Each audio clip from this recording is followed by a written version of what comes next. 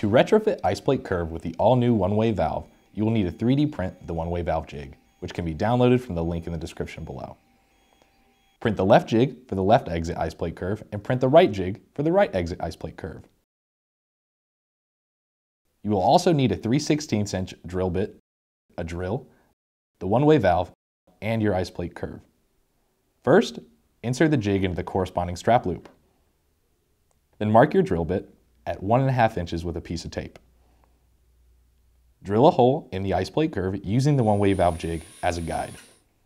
Stop at your tape mark to avoid drilling through the other side of your IcePlate. Remove the jig and clean the plastic shavings from the inside and outside of your IcePlate Curve. Take the one-way valve with 2 fingers and insert the tip of the one-way valve into the hole that was just drilled.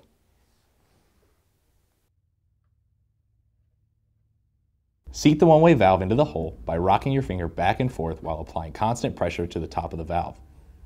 Installation complete. That's how you install a one-way valve in your IcePlate Curve. Don't forget to like, comment, and subscribe. If you have any questions, drop them in the comment section below or via email. We'll catch you there. But until then, stay frosty.